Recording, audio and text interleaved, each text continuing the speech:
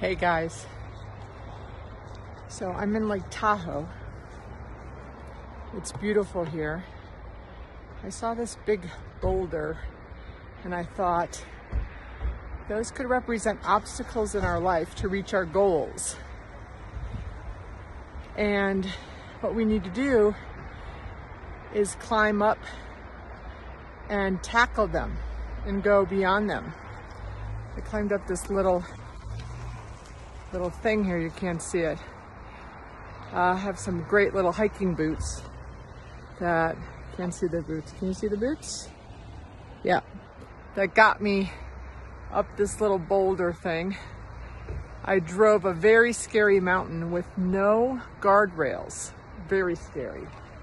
But I have been wanting to come back to Lake Tahoe. See, you just push it out of the way or go around it. I've been wanting to come back to Lake Tahoe. It's been on my bucket list for, I don't know, 30 years?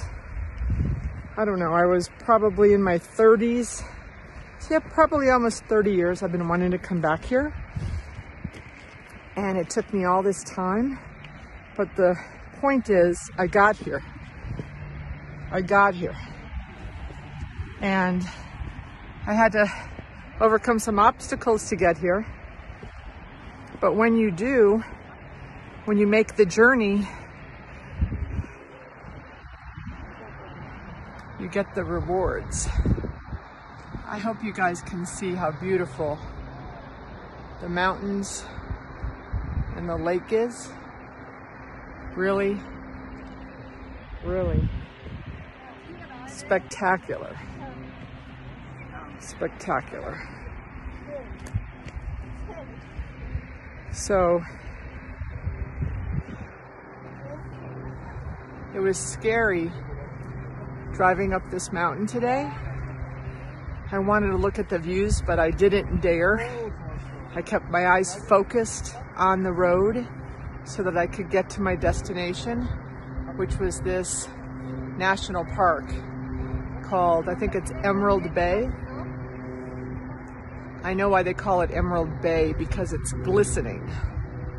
So again, sometimes you have obstacles, sometimes you have fear, but you have to push through the obstacles and push through the fear so that you can get to your goal.